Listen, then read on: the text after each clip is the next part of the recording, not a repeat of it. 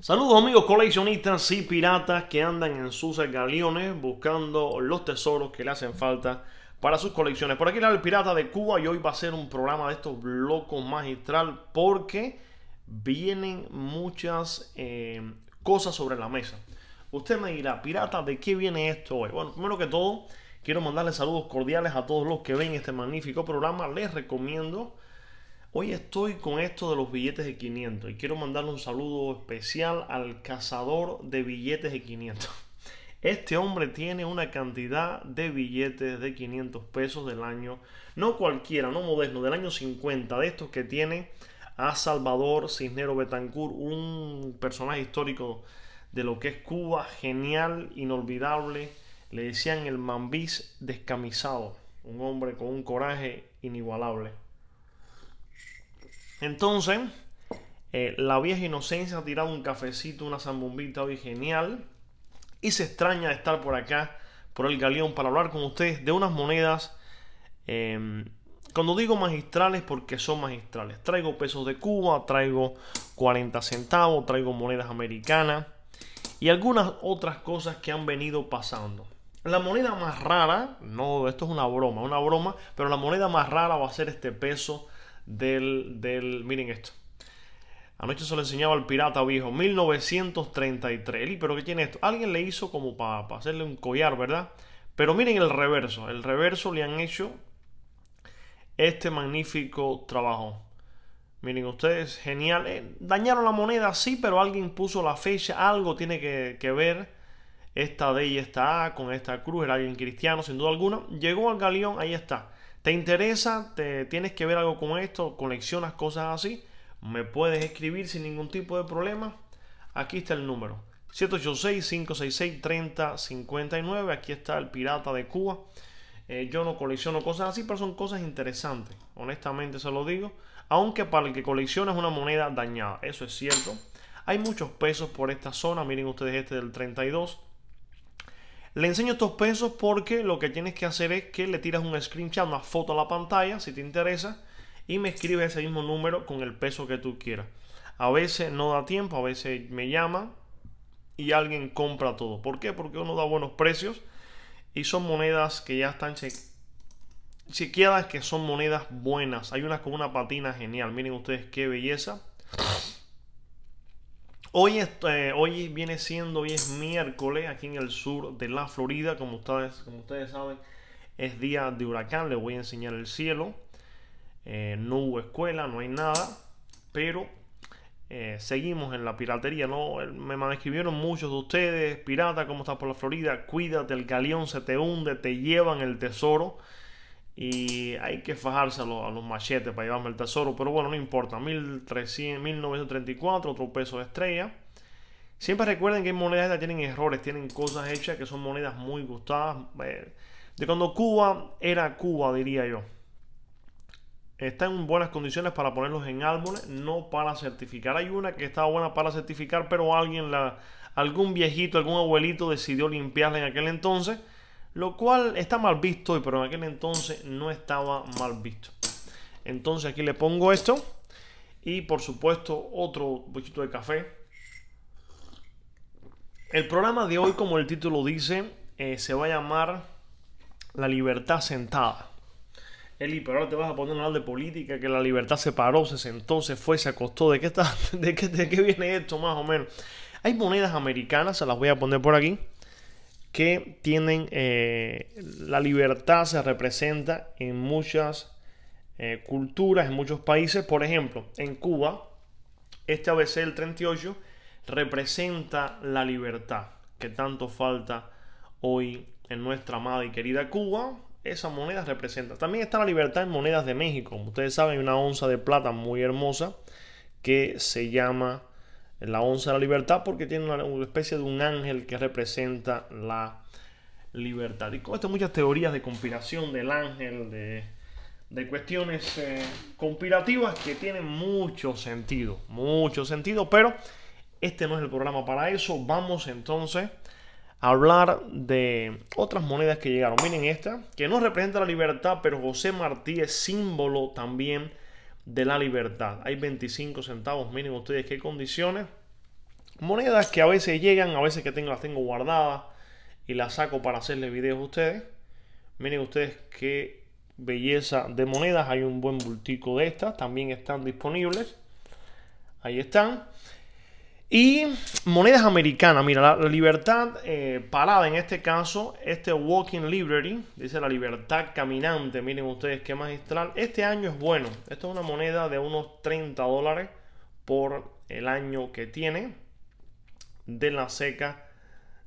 Vamos a ver la seca aquí un momentico. Vale, ahí está. La seca viene aquí siempre en este leito. Revise. La S de San Francisco. Una moneda para muchas personas coleccionan los Walking Liberty, la libertad caminante o caminando, como usted quiera llamarle. También hablando de libertad, está otras monedas como por ejemplo este Barber, que todos representan la libertad. Este es el retrato de la libertad, diferentes rostros, pero todos simbolizan lo mismo. Este también es de San Francisco, también disponible por unos creo que en el libro, en el Red Book, arrancan en $30 estas monedas en las condiciones más malas que estén, porque son años muy buenos. Miren esta otra, 1912, también una condición un poquito mejor. También representa la libertad. Este es de Denver, miren ustedes aquí abajo. Y por aquí hay otra, hay par de ellas. Miren esta otra, 1912. Esta creo que es de Filadelfia, mírenlo aquí, con un tono magistral. Monedas que circularon por acá, por este grandioso y magistral país de Estados Unidos de América. Honestamente, perdónenme estos ruidos, uno es un ser humano, todos hacemos lo mismo. Sí, yo no voy a darle detalles de todo lo que todos hacemos, pero todos hacemos cosas parecidas. Todos vamos al baño, vamos a dejarlo ahí. Entonces, miren ustedes estas onzas, qué magistrales, qué belleza. Esto viene siendo, dice copia, ¿verdad? Mírenlo aquí. Dice copia, pero es un décimo de una onza, creo que, de plata. Y una vez más, está representando qué moneda. Esta de los Walking Liberty. ¿Está viendo ahí? También hay unas que se llaman Silver Eagle, que son las que tienen este reverso, o sea, tiene un águila. Que también el Silver Eagle copió este diseño porque es una moneda súper gustada. Estas oncitas tengo que buscar, no sé cuánto valen. Por ahora se quedan en el galeón. Yo las disfruto, yo me quedo con ellas un tiempo, después las vendo. Y son cosas de loco, cosas piratescas por acá.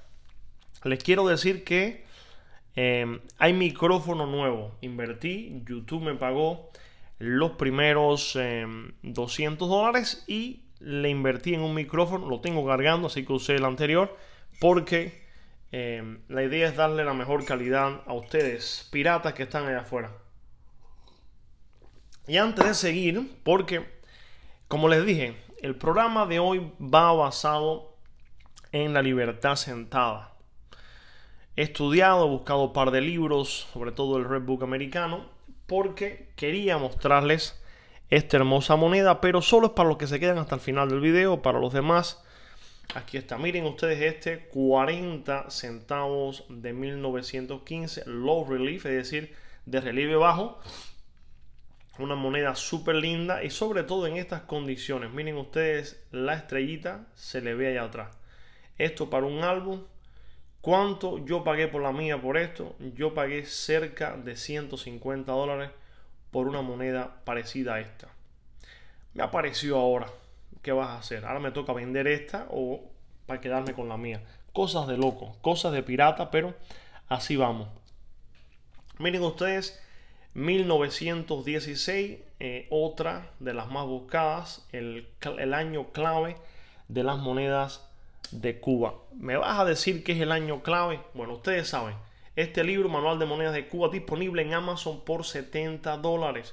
Pero si vas a la tienda de National Rare Coin, están disponibles a un precio un poquito mejor. Y si me los compras a mí, también te doy precio de pirata. Y aquí está, ¿dónde está? 40 centavos, 10 centavos. Quiero ver aquí un momentico, a ver si el libro es útil. Porque si no es útil, ¿para qué uno quiere el libro si no te sirve? 10 centavos. El año 16 dice que hicieron 560.150 de ella. Es el key day, el año clave de los 10 centavos, como ustedes saben. Cuando aparecen algunas se las voy enseñando. Miren otra aquí. Una moneda que promedia entre 40 a 60 dólares sin ningún tipo de problema. Mira esta otra. Qué hermosa moneda para ponerla en los álbumes. Después voy a contar a ver cuántas tengo. Tengo que tener cerca de, voy a decir 20, pero creo que tengo más de 20. Miren esta, estos son 20 centavos, muy feos, pero ahora una moneda como esta, ¿la limpiarías o no la limpiarías? Dirían muchos allá afuera, no, eso las monedas no se limpian porque las monedas se limpian. El problema, mejor dicho, es cómo se limpian. Se dañan las monedas, se aruñan las monedas. Ese es el problema a tener en cuenta en esta ecuación matemática que está en camino. Llegaron dos monedas, yo le puse las incógnitas, no sé qué son, miren ustedes. Hecha talcos, no sé en qué accidente, qué pasó con ellas, de qué año son, no sé. No son de naufragio, no sé de qué son. Yo sé que están aquí, negritas, no, son plata, sí, pero no sé más nada. También llegaron algunas que no son de plata, por ejemplo esta que me quedo con ella, que tiene el galeón. Mírala aquí, de Portugal, 1951. Esta no es plata. Creo que el 10 centavos es plata. Mírenlo ustedes aquí. Este 10 centavos, 50 centavos creo que es. Y este es del 45. Esto sí es. Miren qué hermosura. Tengo alguna por ahí de esta que me gusta guardarlas porque son monedas que tienen. Es un galeón pirata. Y para qué explicarle por qué me quedo con ella. Ya está más que dicho. Ahora. A ver qué más queda por aquí para enseñarle de Cuba. O esta moneda del 16, 40 centavos. También el Key Day. También está disponible. Siguen llegando cosas, siguen apareciendo. Yo se las voy mostrando. Y arrancamos con las monedas americanas. Este Barber de quarter dólar, 25 centavos. Aquí está. Ahora, le quiero mostrar. Wow, miren esto. 1932, el año también de 20 centavos, el más buscado. Con esta moneda fue conocido el cazador de herederos. El cazador de herederos y la moneda de 1932, como dice él, lo digo yo, es un antes y un después del pirata de Cuba, esa magnífica moneda. Entonces, hablando de la libertad sentada, que viene siendo esta moneda, 1854, esta le tiene un agujero. Casi todas tienen agujeros en muy malas condiciones. Por eso es que si la encuentras en buenas condiciones vale una fortuna. ¿Cuánto vale? Después lo busco en el libro, pero sé que vale bastante porque en una condición así arrancan casi en 25 o 30 dólares. Así como ustedes la ven. Por el año y el nivel de colección. Ahora estos son half dime. Medio décimo diría uno, ¿no? Y es bueno tener en cuenta, y aquí coja papel y lápiz, apunte o cómprese el libro americano para que se lo estudie como ustedes quieran, pero se lo quiero compartir por aquí a ustedes, que existen 4 variantes de estas monedas, ya sea de 10 centavos, de medio décimo o de 10 centavos. La libertad sentada, en este caso se representa la libertad sentada con la bandera en la mano mirando hacia atrás. No sé el símbolo de mirar para atrás por qué, pero algo hizo el artista que también desconozco el nombre de este diseño fascinante. Esta moneda se estuvo acuñando desde el año 1837 hasta el año 1830. No, estoy mal. ¿Qué estoy hablando? Se me confunden los papeles, se me pierden los papeles. Se hicieron 36 años de ella. Es la pura verdad. Y fue desde el año 1837 al 1873. 36 años se acuñaron. Ya existen 4 variantes de esta fenomenal, hermosa moneda. Sería bueno tenerla en unas condiciones geniales. Este es de New Orleans, miren la O aquí. Pero yo no colecciono estas monedas, me quedo con algunas, pero esto está disponible para coleccionistas allá afuera. Entonces existen 4 variantes como le venía diciendo.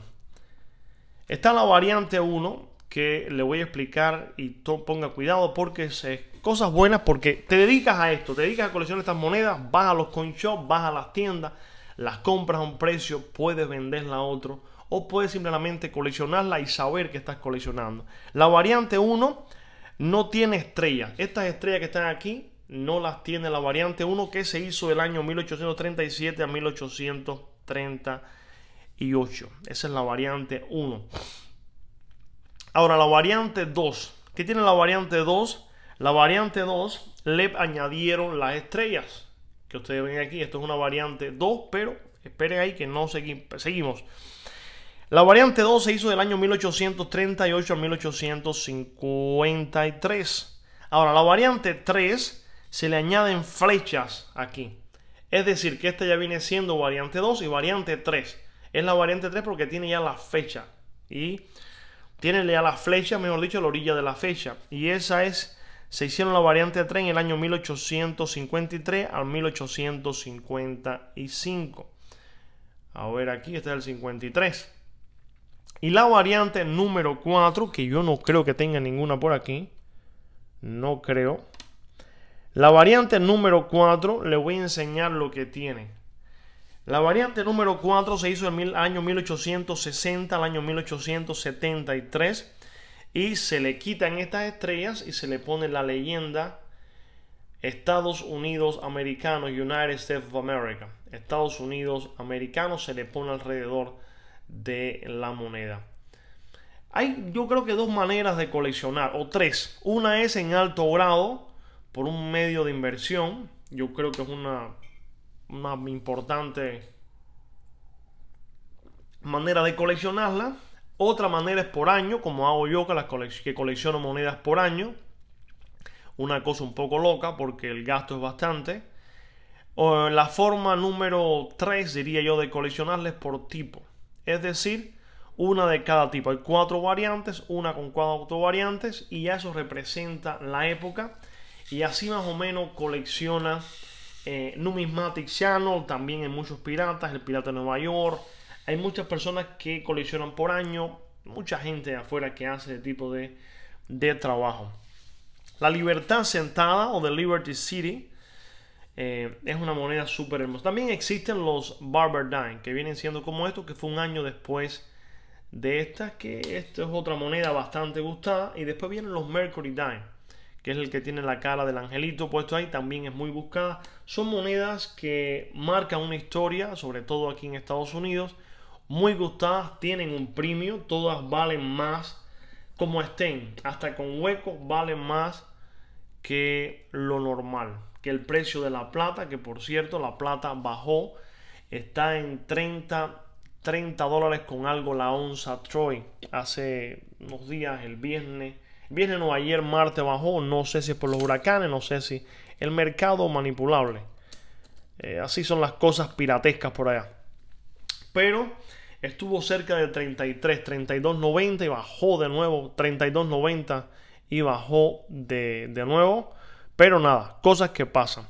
Entonces, amigos coleccionistas, hoy hemos estado repasando o viendo o disfrutando esto del coleccionismo de monedas, sobre todo key days de las monedas de Cuba. Estos magníficos pesos, miren ustedes, súper hermosos. Yo tengo mi colección lista con ellos, algunos certificados. Pasamos por los 25 centavos de Cuba con el apóstol delante. Monedas de 10 centavos, del 16, de 40 centavos. Monedas americanas. Hemos visto de todo un poco. Les voy a enseñar afuera un poco para que vean el cielo como está. Miren ustedes cómo está el cielo. Bien nublado, bien feo, porque dije el cielo, no miren otras cosas que están puestos para lo que no es. Le decía que está todo bien nublado allá afuera. Se espera un huracán, el segundo que pasa, bien duro, bien terrible. Mucho miedo acá en el sur de la Florida, mucho corretaje, mucha gente desaparecida. Con respecto, creo que 200 personas, algo así, no sé, no quiero hablar de eso mucho, no me gusta el tema. Pero es bueno reflexionar que la estamos aquí prestados por un ratico. Y nadie sabe cuándo nos toca o no marcharnos de nuestro vecindario. Así que nada, ya saben algo que la zambumbia está buenísima. Menos mal que lo saben. También es bueno saber y compartir que ha sido un placer estar con ustedes. Pero siempre recuerde esto. Le estoy mencionando precio de las monedas. ¿Por qué le menciono precio de las monedas? Porque allá afuera hay mucha gente inflando globos.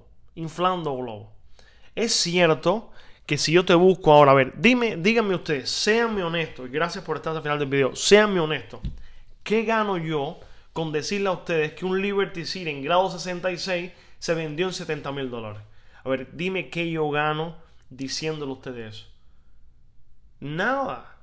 Es para yo manipularlo, para que ustedes digan, hoy hay que buscar a ver si encuentro el Liberty. Eso no aparece en el cambio. Eso hay que ir a un coin shop, invertir miles de dólares para uno ganarse o para perder. No sé, eso es una locura. Eso es un mercado de otra altura que yo no estoy. Si yo no estoy en ese mercado, ¿para qué yo voy a hablarle a ustedes de la moneda que se vendió $70,000?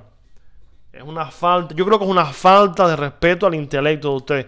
Este Mercury Dime, si yo busco, que diga este Barber Dime, yo busco en internet, en plataformas de subastas y en cosas, se tienen que vender por miles de dólares. Claro, en un grado altísimo, que es casi imposible obtenerlo. ¿Para qué yo voy a hacer videos? ¿Para qué? ¿Para que tú me des view? ¿Para buscar infladores de tubo allá afuera? Pues no, hay gente que lo hace y bienvenido sea, que lo disfruten. Yo no lo hago, como yo no tengo ese poder adquisitivo para llegar allá arriba. ¿Para qué te voy a inflar o te voy a decir flores al oído para manipularte? No lo voy a hacer. Hay una cosa que se llama, y perdónenme los que están allá afuera, honestamente, perdóname, pero me da 3 pepinos, como uno dice. Hay una cosa, tú que te crees o que no te crees, que se llama manipulación.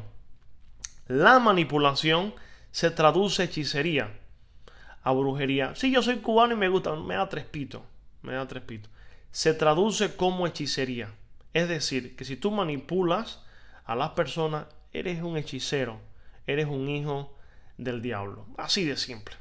¿Te gusta, no te gusta, te pones bravo? Me da 3 pepinos. Rebáteme con la Biblia, que estoy listo para usar la palabra como espada. Pues nada, amigos coleccionistas, perdónenme este agravio, este regaño que me hago yo mismo. No es para ustedes, es para mí.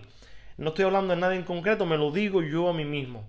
Porque esta moneda se puede vender en $80,000 en un grado 66 que no existe. ¿Para qué te voy a hablar yo de eso si no existe?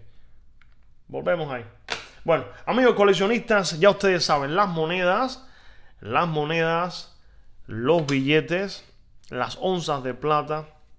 Miren esta, ¿ok?